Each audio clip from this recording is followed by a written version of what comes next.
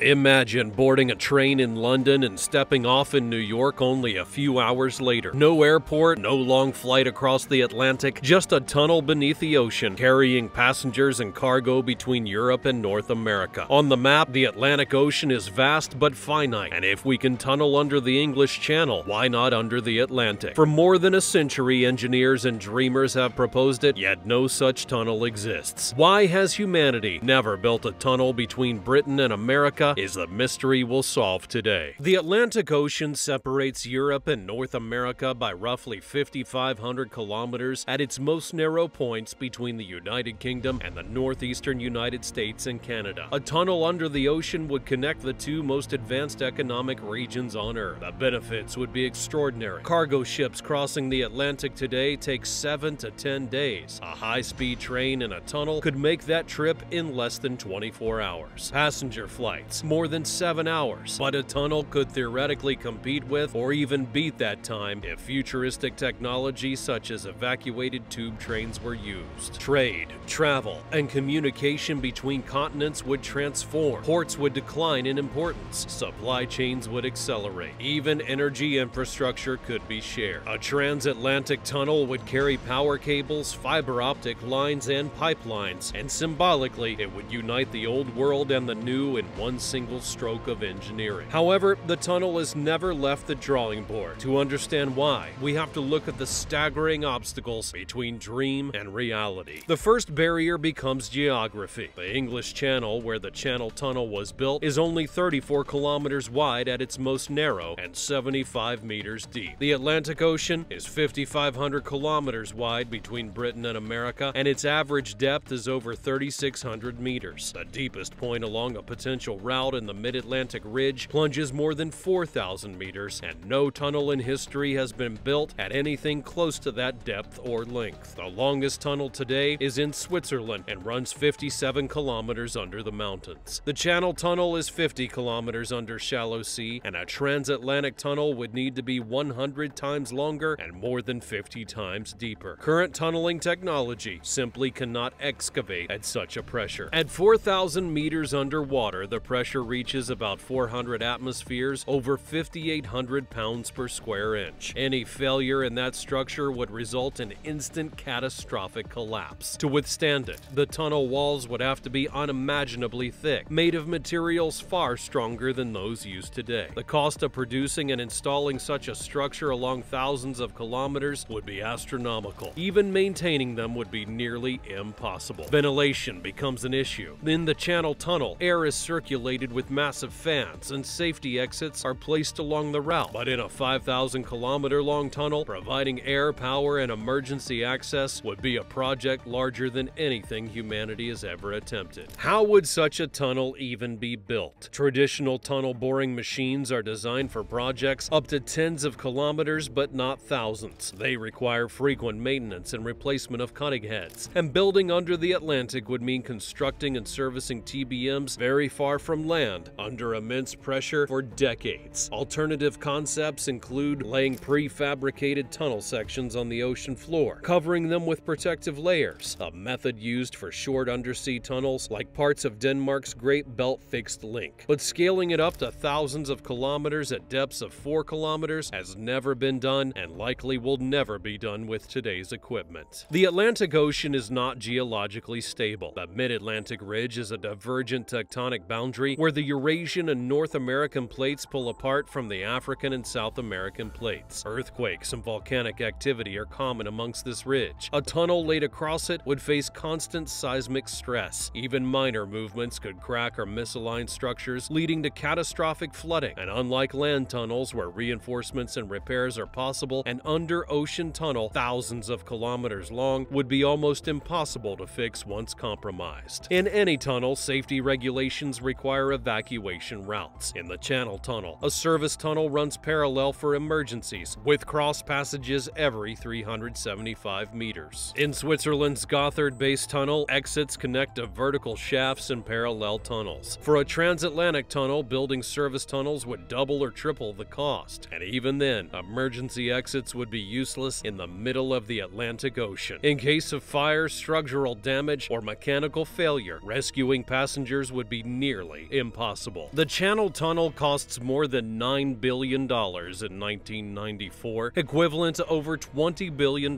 today for just 50 kilometers. The Gothard Tunnel cost $12 billion for 57 kilometers, and a transatlantic tunnel scaled up would likely cost tens of trillions of dollars. Studies from engineers who have speculated on such a project suggest costs between $10 trillion and $20 trillion at minimum. This exceeds the GDP of most countries on Earth, and financing such a project would require international cooperation on a level never before seen. Investors have no incentives because air and sea transport already provide cheap alternatives. Even if a tunnel existed, would it be faster than a plane? Conventional trains take around 300 kilometers per hour. At that speed, a 5,500-kilometer trip would take 18 hours, much slower than a flight. To compete, engineers propose vacuum or magnetic levitation trains reaching 5,000 kilometers per hour. At those speeds, London to New York would take just over an hour, but such technology remains theoretical. Evacuated tube transport requires perfect vacuum seals and straight tracks, and the slightest structural defect would cause disaster. No such system exists today, even on land. Expecting it to operate under the Atlantic Ocean is decades, if not centuries away. Powering trains through a 5,500-kilometer tunnel would consume enormous amounts of energy. High-speed trains need electricity, not only for propulsion, but also for lighting, ventilation, and safety systems. Supplying that power across an ocean would require massive undersea cables. Maintenance of such a system would be an additional challenge, vulnerable to faults that could halt entire journeys. The tunnel would cross international waters, requiring agreements between multiple countries. But who would own it? Who would regulate it? And how would security be managed? The Channel Tunnel required cooperation between only two nations, Britain and France, and even that was politically sensitive. A transatlantic tunnel would involve the European Union, the United States, Canada, NATO, and possibly even the United Nations. The complexity of governance alone could stall the project indefinitely. Environmental groups raise concerns about massive projects under the ocean. Construction would disturb marine ecosystems, noise would affect whales and dolphins, and risks of leaking and collapse could devastate the Atlantic environment. On land, building terminal facilities capable of handling millions of passengers and cargo requires enormous coastal development in both Britain and America. Carbon emissions from construction alone would be vast, offsetting environmental benefits of shifting transport from planes to trains. The idea of a transatlantic tunnel is nothing new. In 1895, a French engineer proposed a submarine tunnel using submerged tubes. In 1913, an American engineer suggested a similar idea. In the 20th century, visionary projects appeared in popular science magazines, and in 1960, one civil engineer proposed a tunnel using capsules propelled through vacuum tubes. In the 1990s, German and American engineers speculated about superconducting maglev trains in evacuated tunnels, calling it the Transatlantic maglev. None of these proposals advanced beyond theory. The scale of engineering, the cost, and the risk were all just too high. The Channel Tunnel is often called the Chunnel and cited as proof that a transatlantic tunnel can exist, but the comparison highlights the impossibility. The Channel Tunnel is 50 kilometers long, shallow, and passes through stable chalk. It took 13,000 workers, 11 machines, and 6 years to complete. Scaling up to 5,500 kilometers under such deep and unstable ocean floor is not only 100 times harder, it's a different category of problem altogether. Instead of a tunnel, the world relies on faster planes and efficient shipping. Container ships today are larger and cheaper per ton than ever before, and passenger jets like the Boeing 787 and Airbus A350 are fuel efficient and reliable. Supersonic jets like the Concorde once made that trip in under 4 hours, and now new supersonic projects may revive the possibility. These technologies make the tunnel unnecessary. Why spend trillions and decades building infrastructure when planes already achieve that goal at a lower cost? Still, dreamers continue to imagine. Some propose floating tunnels suspended by cables beneath the ocean's surface, avoiding deep seabed construction, while others envision maglev trains in vacuum-sealed tubes laid on the seabed. In theory, these could work. When in practice, no prototype longer than a few kilometers exists. The leap from short experiment to 5,500-kilometer structure is almost unimaginable. So then why is is there no tunnel between Britain and America? Because the Atlantic Ocean presents barriers well beyond anything that humanity has ever conquered. Its depth and width are unprecedented. The pressures at the seabed are crushing. Construction would cost trillions, and maintenance would be impossible. Safety, evacuation, and rescue are unsolvable, and even if built, planes already offer faster, cheaper, and safer travel. The dream of a transatlantic tunnel remains a symbol of human imagination, an idea that appears in science fiction, engineering journals, and futuristic magazines. For now, and likely for centuries to come, the Atlantic will be crossed by ships and planes, but not trains beneath the ocean. The world is full of mysteries, and we're here to crack them. Thanks for watching World Crack. As always, be sure you subscribe to the channel, like this video, and share it with a friend. Thanks for watching, and I'll see you next time.